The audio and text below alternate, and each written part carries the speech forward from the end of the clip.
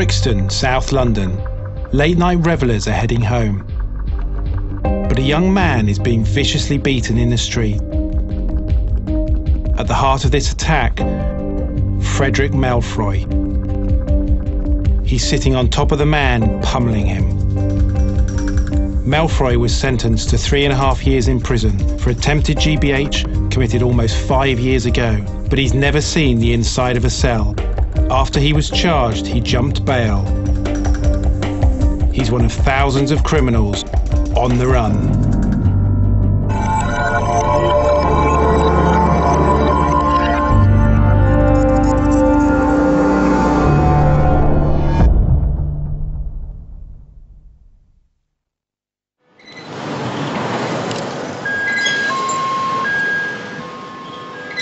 My name is Mark Williams-Thomas, and for 12 years I worked for Surrey Police. Now I'm going to turn detective again to hunt 3 fugitives. One covered up his role in the death of a little boy. One is a serial robber, and one is a violent thug. They are just 3 of thousands who jump bail or break their licence conditions. The problem, as I'm about to find out, is that there are lots of fugitives, but not necessarily a lot of people looking for them. Southend Police Station, 7 a.m. 2 jobs this morning. First one is a recall to prison. A lady by the name of Nikki Ann Crocker. Before I start my pursuit, I'm going to see how the police do it. Sergeant Enderby and his team are hunting a wanted person. Let's go.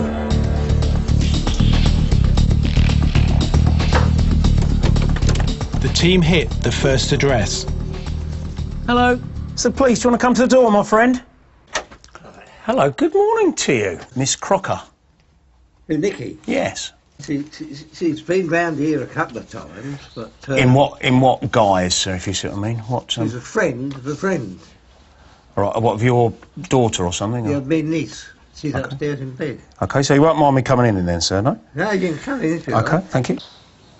There's no sign of Nikki Crocker, but they get a new phone number. How many numbers has she got then? She had quite Oh no, we've got another number for her, but you see... the other number then, you've got then. Yeah, you see, what you're going to do now, though, is ring her, aren't you, and say the old bill are coming round. No, I'm not. I bet you are. I won't do that. 50p bet, yeah? Listen, I won't do that. Promise? I promise you I won't. Promise? Crocker is wanted for recall to prison after breaking her licence conditions. Her original offence was robbery.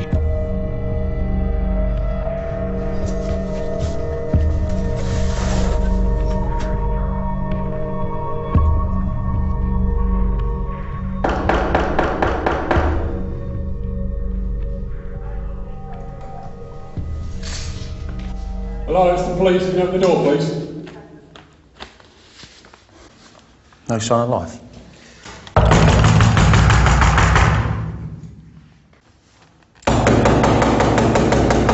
Second address, still no sign. Last year, almost 100,000 people either jumped bail or broke their licence conditions and were recalled to prison. Not all go on the run, but many have to be caught. That burden falls on the police, but finding these wanted people is one of many jobs for Sergeant Enderby's team. He estimates he spends just 40% of his time on this type of work.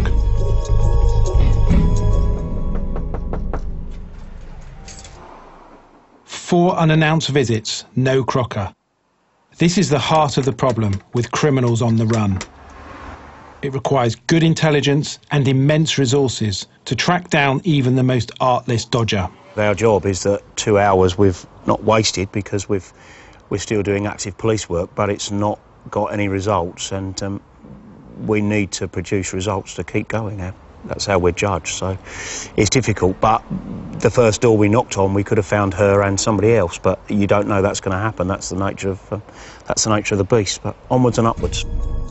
A frustrating morning ends with no fugitives caught. Crocker was finally captured 5 days later. A According to our research, very few forces commit dedicated resources to this problem. Only 2 forces out of 43 in England and Wales have teams concentrated solely on finding wanted people. Many forces get their neighbourhood teams to do this work, but it's one of many jobs. Do you want to let us in? As a result, some police chiefs admit to targeting only the most serious fugitives. We've had various approaches over the last 30 years, particularly with warrants and outstanding bails. We've tried to divide them into A, B, C, so A for priority and C for not so priority, but I mean there are still a very substantial number of these cases. So you're really only taking the top off it with the A's and possibly some of the B's, and then if you come across somebody in the street who turns out to be wanted on bail, then you might deal with some of the C's. If forces are hunting only the most serious fugitives, that must leave plenty on the streets. Scanning the wanted pages of police websites gave me a sense of the type of criminals on the run. Murderers, rapists, and thugs like Frederick Malfoy.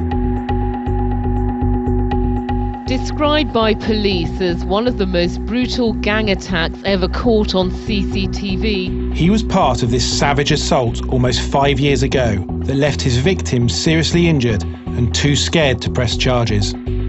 This was a horrific attack. 4 men, one with an iron bar, thumping, kicking an innocent person on the ground. While 4 of his cohorts served prison sentences, Malfoy, a bouncer at the Fridge nightclub, jumped bail and is still at liberty. I tried to find out exactly how many defendants skipped bail last year.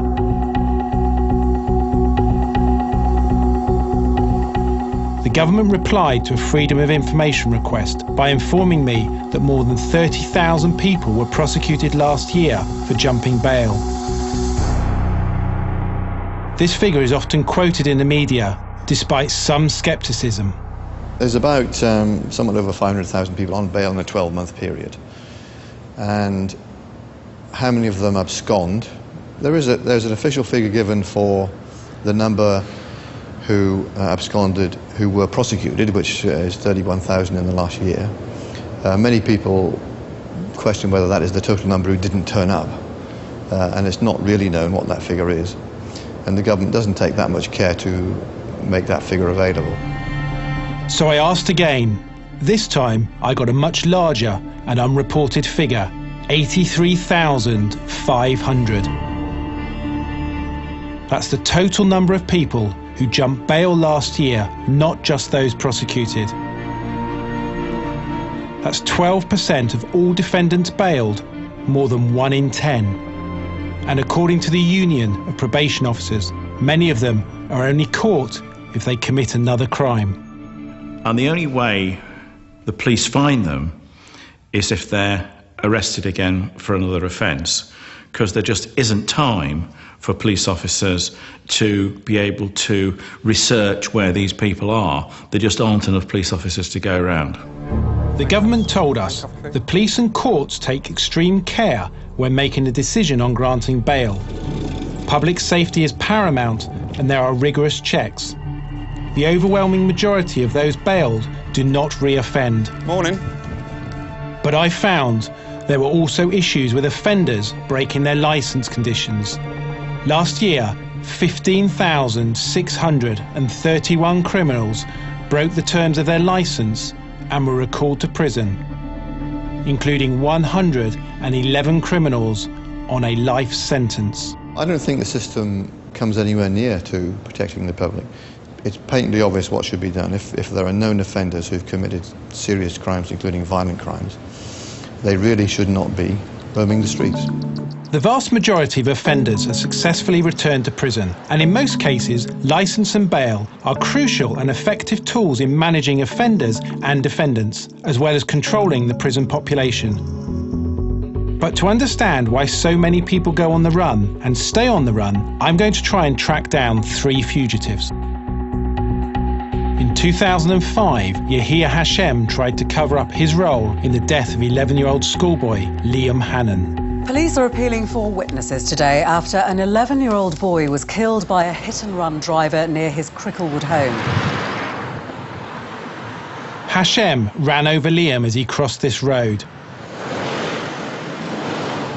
Liam was trying to reach an internet cafe to finish his homework. He died almost immediately. I went into complete shock, I went numb, simply numb. Just all of a sudden he wasn't there anymore. Hashem was charged with perverting the course of justice, driving without due care and attention, and not stopping at an accident. But he never turned up for the trial and has been on the run ever since. If I bumped into somebody in the street, I'd apologise for it. But for someone to do something like that, and then point the finger in the opposite direction is one thing, but you would think sooner or later you would put your hand up and say, oh my God, I did do that. How is that possible? I know I'm getting fucking angry. Now I'm getting fucking pissed off with the whole fucking thing. Peter's anguish underlines how victims suffer when criminals escape. Sorry.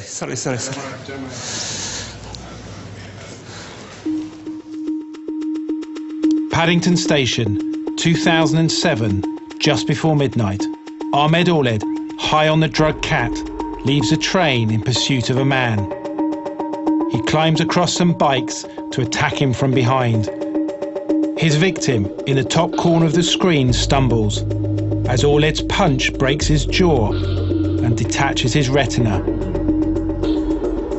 The victim's crime was to challenge Orled and his friends as they harassed passengers on a train. This is probably one of the most vicious assaults that I've seen on the railway.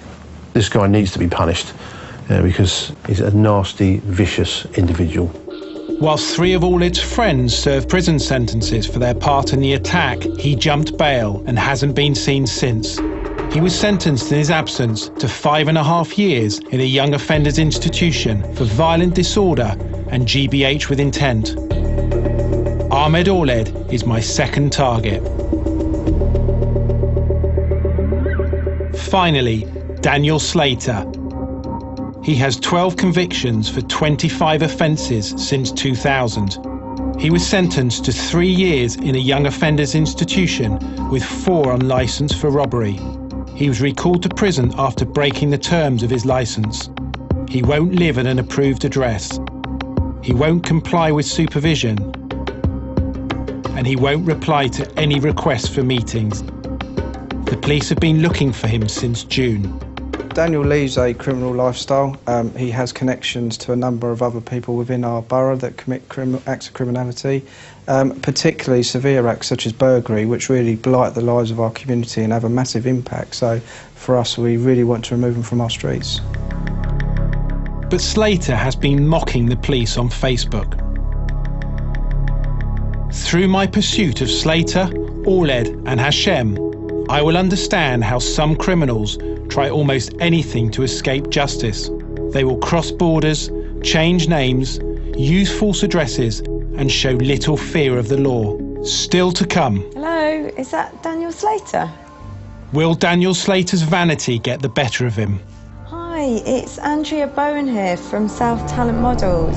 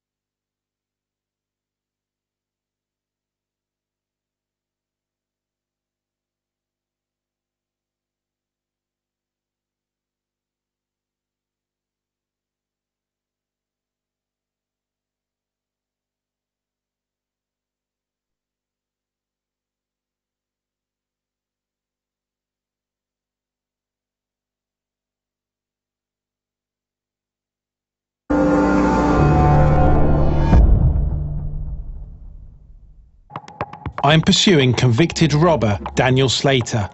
He's been on the run since June, when he broke his licence conditions. The thing about Daniel is that he's not particularly discreet. For example, he has a Facebook page which he regularly updates, and that presents us with an opportunity. This is our honey trap, Sally Ann Hogan. This is our fake Facebook profile to befriend Slater. She's a fun-loving girl, inspired by JLS and Cheryl Cole. Sure enough, he accepts our request to be friends and sent a sweet message. But now we're mates, we can see what he's been up to whilst on the run. Here he is posing next to some brand new cars. Outside a jeweller's, then there's a range of watches, and even one of his friends with a gun. There is no suggestion he stole these goods, but it's a brazen pose and suggests little fear of the law. I think it's very clear that a lot of offenders simply don't fear the system. And it's not surprising if you think about it, because when they're given cautions, they consider that to be nothing. And so it's just a facet of the attitude of many people who are regular offenders to the system. Meanwhile, bail jumper Ahmed Orled has a different attitude to life on the run. He turned fugitive 3 years ago after he was convicted of a vicious assault on a former US Marine. He had addresses in West Drayton and Sheffield. We would attend them addresses on a regular basis, so much so that we're virtually on first-name terms with his mother and sister. I was convinced that he'd left the country, but whereabouts he went to, I didn't know. But I found Orled on Facebook. Just like Daniel Slater, he was a regular user. He changed his name to Ahmed Yassin. Sally Ann got in touch, posing as an old friend. Do you remember me? Even though he'd never seen her before, Orled thought he recognised her. Well, since I've looked at your pics, I can remember your face, but not from where though. The start of a charming relationship. Through Sally Ann, we could see that Orled had fled to Djibouti, a small country in East Africa, and beyond the reach of British justice. He also got a new job, and clearly he has no shame. Because Orled, who was wanted in Britain for brutally assaulting a former Marine, was working at a US military base in Djibouti, Camp Lemania. The base hosts thousands of American troops. And before he became president, Barack Obama paid a visit. I think this can be a potential model for what we're going to be needing to do in a range of ungoverned or undergoverned spaces around the world. 4 years after this visit, Orled was working in the bar on the base, serving troops, including Marines. I was very surprised about that, very surprised indeed. But again, it just goes to show his arrogance and think he can get away with it. Because obviously, you know, he's, albeit John being an ex-Marine, you know, he's damaged him quite considerably, and he thinks it's okay to go and work with other Marines. It's a pity they didn't find out who he was, really. Orled got the job through a subcontractor. He was interviewed by the military and passed security checks. A spokesman for Camp Lemania told us they have now tightened their security as a result of our investigation.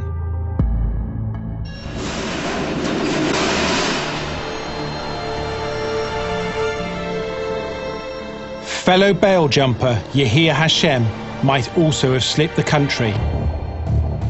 In 2005, Yahia Hashem ran over schoolboy Liam Hannon and then tried to cover it up. According to witnesses in court, after hitting Liam, Hashem examined his body on the road before driving off. That evening, he went to a police station and told officers a silver car was responsible for the accident. But Hatcham went much further to avoid being caught. The day after the accident, he came to this garage. He asked a mechanic to replace the bumper and to wash the car thoroughly. Whilst Hashem was cynically covering up, Liam's parents were making a painful appeal for help. His mother spoke to me and she managed to get across the few words, Liam was dead.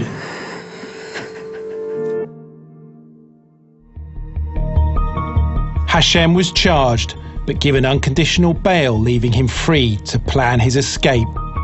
By the time of his trial, he was gone.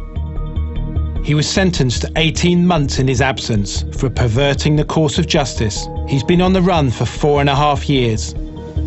I returned to his old neighbourhood.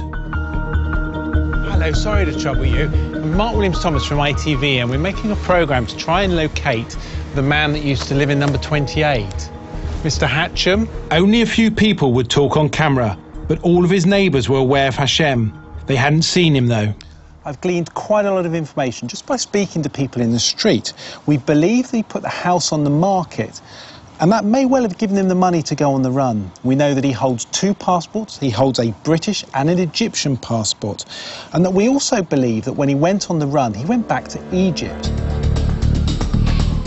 As soon as Hashem disappeared, the police made inquiries at all ports. But it was too late. The Ministry of Justice told us that it's the responsibility of judges to decide bail conditions, including the removal of passports. While Hashem apparently left for Egypt, his family might still be in Britain, because I've found an old address for them in North London.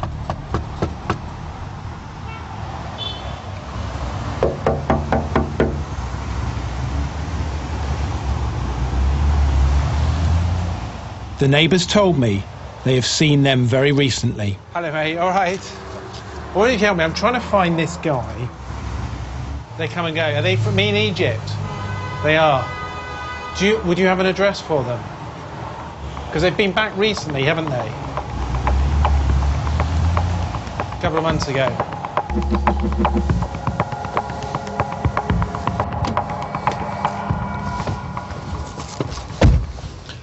OK. Just learned that Hatcham still has very strong links to this community. His brother-in-law owns the 2 properties just over there, and his wife, who occasionally comes back from Egypt, comes back to collect the post from one of the houses. It's a strong lead, yet Hashem is just one of thousands who jump bail. According to our research, more than 80,000 defendants failed to turn up for court last year. More than 4,000 of them are wanted for violent and sexual offences, and many of them are still at large, according to the Union of Probation Officers. It's extremely frustrating for police officers and for probation staff who spend inordinate amounts of time catching individuals and writing reports on them, to have so many, tens of thousands, disappear into the ether. And we don't find very many. They only come to light if they're rearrested for another offence, and the police are able to find through the computer that they're on the run for jumping bail. People on bail are a constant source of crime. Last year, 1 in 10 offences was perpetrated by someone on bail, including 41 murders and 129 rapes.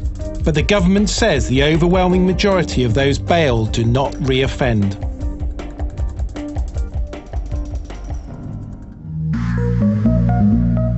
Meanwhile, I've had a great idea to catch the robber on the run, Daniel Slater. The photos on his Facebook page made me think he might be a bit vain. So I've set a trap. South Talent, the UK's newest modelling agency, with a website and Facebook page. Then I offered Slater his big break. He gave us a phone number. Hello, is that Daniel Slater? Hi, it's Andrea Bowen here from South Talent Models. I just wanted to have a quick chat with you about possibly doing a shoot next week. As it happens, we've got a studio booked. Exactly, yeah, very straightforward, sort of straight on, and then a few profiles. Yeah, it should be fun, it should be fun. It'll be good. And we can always give you a photo at the end of it. You know, you never know what might come of it, really. Excellent, Daniel. That's great news. Thank you ever so much.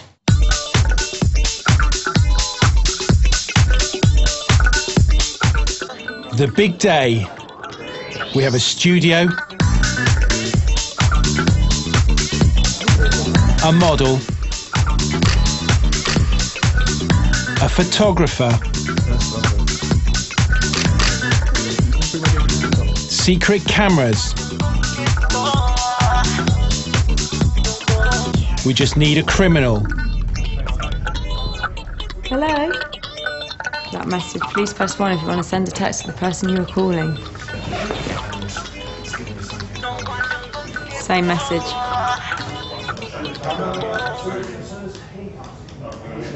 But it's a no-show. Later, Slater posts on Facebook he's been sick with food poisoning. He'll never make it in fashion with that attitude, but we don't give up that easily. He's seen. Go. Go. He's gone.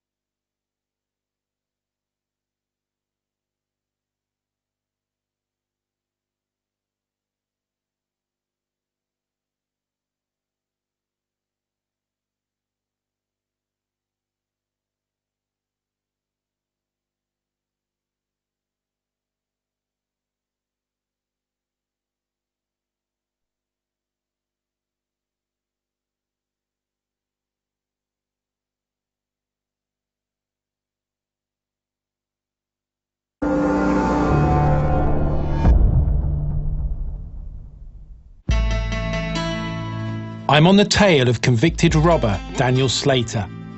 He's been on the run for 3 months. After studying several images from his Facebook page, I think I've made a breakthrough.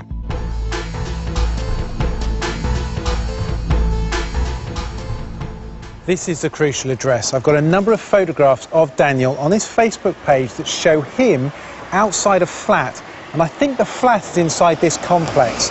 I also believe that when Daniel comes to Southend, I think he comes to that flat, and this is where he's been staying. The problem is that I don't know which flat, and there are almost 100. But he has also revealed on Facebook he has got a new girlfriend. I understand they don't live together, so there must be a good chance they'll meet in Southend at the weekends. We are so close. Slater is just one of thousands of criminals who break their licence terms and are recalled to prison.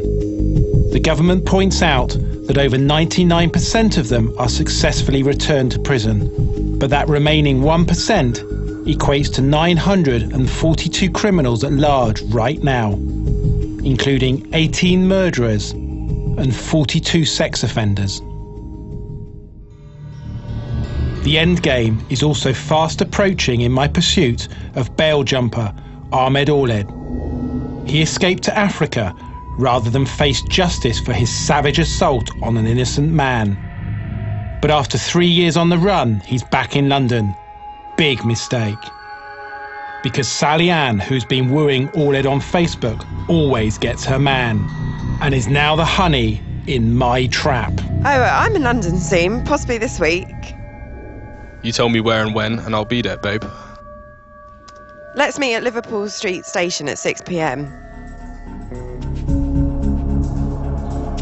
Friday night, central London. He's due to meet us in about an hour's time. We've been in contact with the police, so when he turns up, it's going to have a big surprise. The trap is baited. An actress is playing Sally Ann.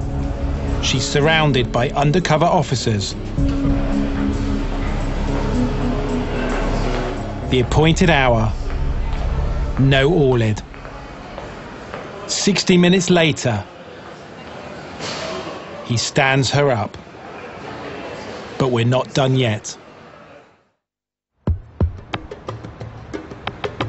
Yahia Hashem is proving just as hard to pin down. He's been on the run for 4.5 years after covering up his role in the death of schoolboy Liam Hannon. He's believed to have escaped to Egypt before he could stand trial. I've learned that his wife visits a London address to get post, but we don't know if they're still together. Now I've got evidence to suggest that Hashem himself returns to the capital. Duncan Mee is a private investigator for a company called Cerberus. They locate wanted people through their financial transactions. Every time we use a credit card, we leave a trace on a database. He says Hashem is on record in London. Well, he's shown up quite a lot on a database that records financial transactions to a tower block. And he's shown up over a range of dates. The most recent one was in May of this year. That's fantastic news. We've got a very current address, May this year. Well, yeah, it's sort of great on the surface, but it's not as good as it looks on the face of it. The block in question's got over 100 flats in it. It's a multiple occupancy building, and there's no number. So he may have been using it as a drop address or as a credit address. What do you mean by a drop address? Well, a drop address is an address that they can use to receive things, but it's an address that they're not actually at. They're not living there or anything. The chap he may never go there at all. He might go there once a year. Acton, West London.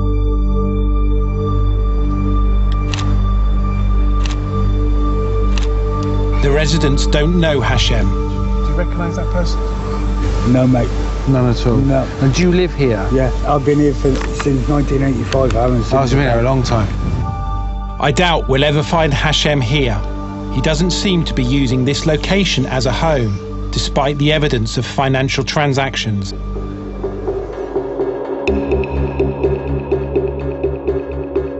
Yet Hashem's apparent return trips to Britain and Ahmed Orled's escape to Djibouti raise serious questions about border security. How can men wanted for serious crimes seemingly come and go from the country with impunity? The answer, according to one security expert and former employee of the CIA, is there's little chance a wanted criminal would be stopped at the border. The odds on a criminal, let's say he's a man who committed murder, the odds are very little that somebody's going to be looking at every passport coming through Heathrow or coming through the Channel Tunnel or coming through one of the ferries to see if that's the guy. Because I find that astonishing. Most people will be shocked that passport doesn't get picked up and you get arrested when you come into the country. You may even have a flagging system, but if the country doesn't put the information into the database, the flag's not going to be triggered. The Home Office told us that the UK Border Agency does stop wanted criminals, but it can only act on information provided by the police.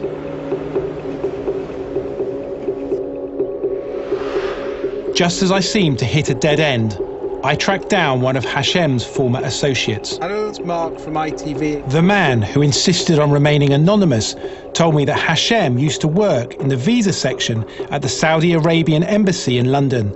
Apparently after the crash, he fled to Egypt and is now living in Cairo. Okay. Thank you very much for your time. Bye-bye. Cairo, Egypt.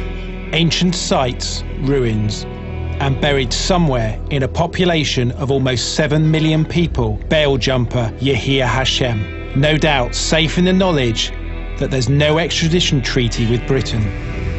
But in an affluent suburb of the city, we found the Hashem family home. Despite staking out the property for several days, we never saw Hashem. And neighbours suggested he appears very infrequently. This unfortunately is as far as we can take our hunt. We've passed our information on to the Foreign Office.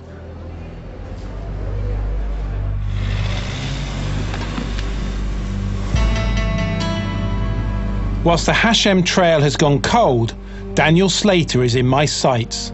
Southend, late afternoon.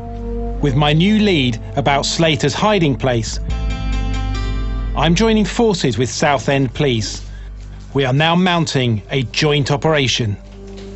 The plan is that we take him from that address when he leaves, and hopefully he will leave at some stage today, and then hopefully you take him out. He's wanted on a recall to prison for a robbery. I expect him to run. Okay? Okay. After tracking Slater through Facebook, then trying to get him to our modelling sting, now we might finally confront him.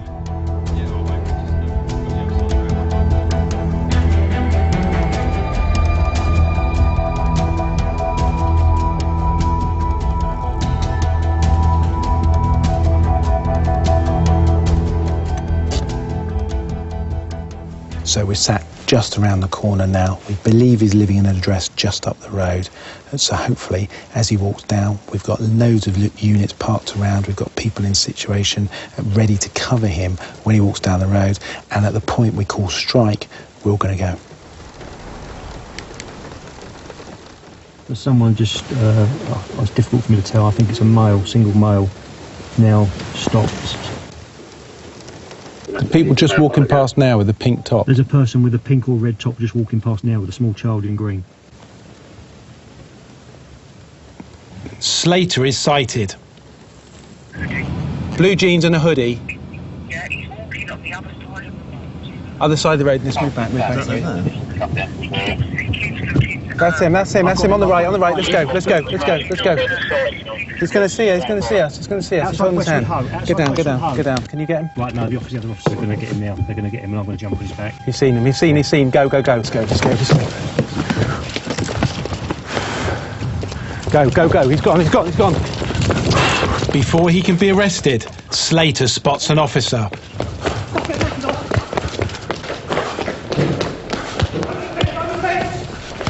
I'm going back towards the tower block. Top road. And jumps a 7-foot fence, leaving everyone in his wake.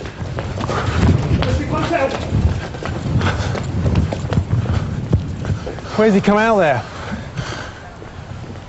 How did they lose him?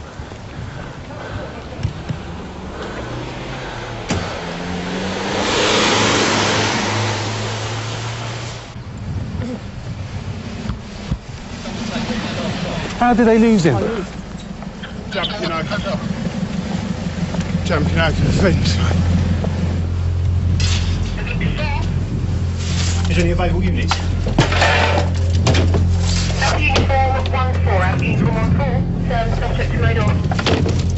Right, you see him? Come over. 1, 2, 3.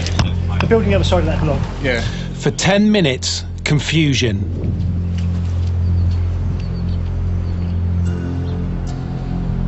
Dog hopping round the back towards Tower Court Views.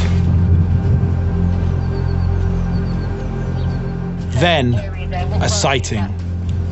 It's Cambridge Road and the block of flats.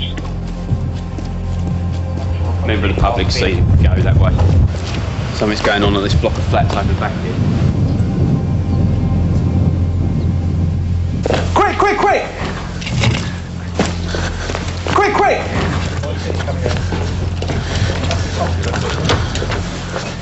Okay, he ran over the fence, jumped over the fence. We possibly followed him up here. We've got an address here where the curtain went down. The police have now shouted to him, come out. He said he's going to come out. They're just going to go and put the door in now to see. I'll stay outside. Please open the door. Open the door. I'll take the dog in now.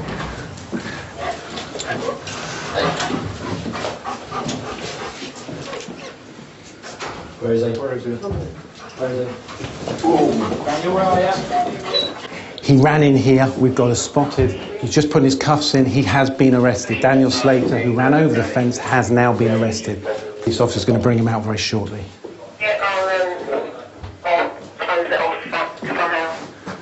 Got him? So, Daniel Slater, you won't be surprised that we are from ITV Television and we've been following you for a period of time now. And as a result of that, that's why we caught you. I don't mind. I'll go back to prison, yeah, because then I'll be off a licence. I'll be away from all this. They just want to wreck your life. Why not just hand yourself in? Why not just say, who we are? You know, I've done this. Listen, because they don't accept that. None of them accept that. You see this? So tell me about it. Let's go back and then talk about this. Just tell me. In our lives. Okay, so tell me about, whilst you were on the run, did anyone help you? What do you mean help me? Did anyone help you, hide, stay away from... Do I get paid for this? Huh? No, you're just going to talk to me. So, you're getting your side, aren't you? You're giving your side. So when you're on the run, did anybody help you whilst you're on the run? What do you mean, help me? Well, hide from the police. They didn't. They didn't? So you did it all yourself? All myself. So you're going to go back and serve your time, and when you come back, you're going to behave? I'll behave. I'm going to behave when I get out. I've got a girlfriend. I like her a lot. She's good. Does she know you're on the run? No, no one does. You don't go around telling people this. Right. But... And tell me, what spooked you today? Because, we've been following you for a little while. When will this be on TV? Listen, I'm too good. I left 30, 40 of them. Did you know about Fort Bay? Left them behind. Well, you didn't today, though, did you? Yeah? Because actually, we saw you go over the fence and then we got you. Yeah, but it doesn't matter. I've done this a lot of times. I've been doing well for myself. You always be snitch. Yeah, all of you. Well, dogs. Serve the rest of your time in prison. One day someone comes to see. Well, they won't, Daniel.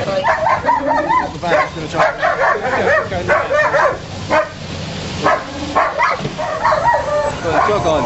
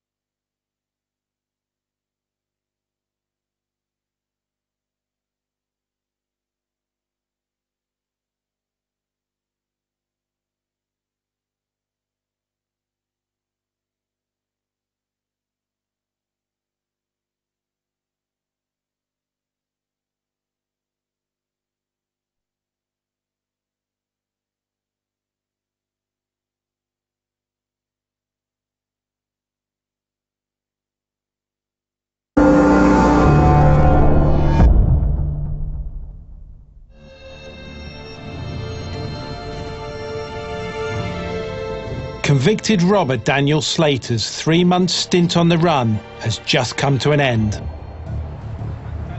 Alongside Southend Police, I tracked him down. Now he's going back to prison, but he's defiant. I'll do it, I'll accept that, I'll do this. You did, I can do jail, piss, yeah? Piss easy, go in Chelmsford, bang, save me Chelmsford people, and I've got mates there, I'll go there, just chill out for 10 months and I'll come out, and then I'll do my thing. But if you come out again and you do something and say they recall you back to prison, would you do the same again? Would you go on the run again? Every time, yeah. Slater's disdain for prison underlines one of the major reasons why so many criminals go on the run. There seems to be little fear of the consequences of getting caught. Facebook you in now, so what's your surname? Slater. Slater? First name? Daniel.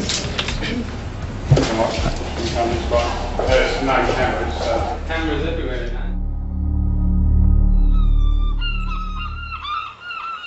Slater was returned to prison for 8 months after breaking his licence. Essex police say his capture was a major coup and has already reduced crime. I was off that weekend and actually was in bed Saturday morning. I got a phone call from the team here to say, oh, you'll be pleased to know that Slater's sort of sitting downstairs in our custody. In relation to the crime in Southend, how significant is Slater to that? We do have intelligence that suggests that he was working with others and actively involved in burglaries at the moment. So for us, he was a clear target. And since his arrest, the numbers of burglaries have dropped off within our area.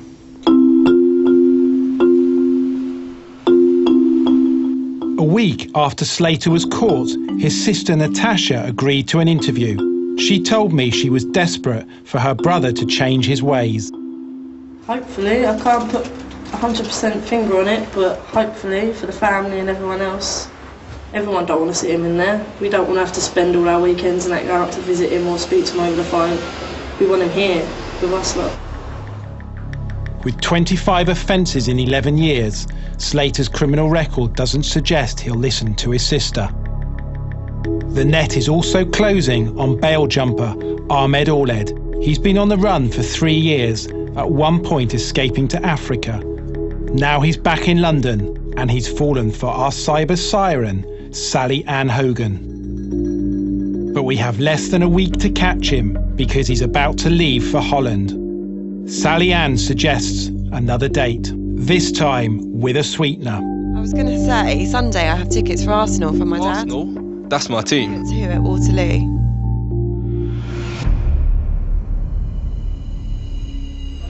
Waterloo Station, 2 p.m. Sally Ann waits. Ann waits. Ouled finally calls. He's late. 1 hour and 45 minutes after the agreed meeting time, a man emerges from the gates. Ouled. Convicted for violent assault, 3 years in hiding, now dawdling across Waterloo Station. He calls Sally Ann. She beckons him. But before their romance can flourish, he's nailed. Buried at the bottom of a pile of officers, bail jumper Ahmed Ouled.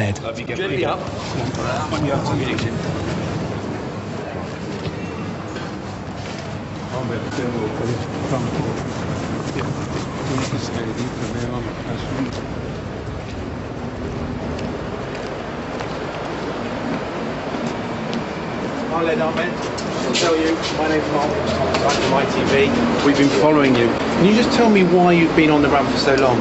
I had some problems and I wouldn't know if I would make it, so I had to hide out for a little bit. We've been on the run since 2008. It was not about the police, but it was just about some people, some persons. That's why I went. Well, I was going to have myself in tomorrow. Tomorrow? Yeah, I spoke to my lawyer. He told me he was going to give me a phone back. You know, he was giving me a phone back.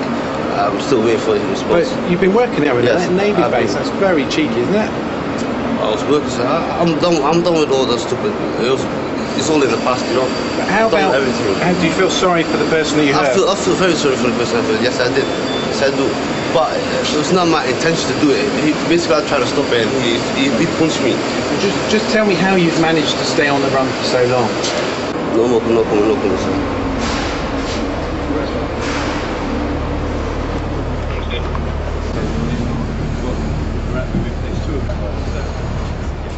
Ouled was given an extra 3 months punishment on top of his original 5.5-year sentence. The police were thrilled with his capture. Extremely pleased, obviously, because we put all that effort in, and it was nearly 4 years ago now, 3 or 4 years ago, and then I got a text message from my governor just after 4 o'clock to say that he'd been arrested.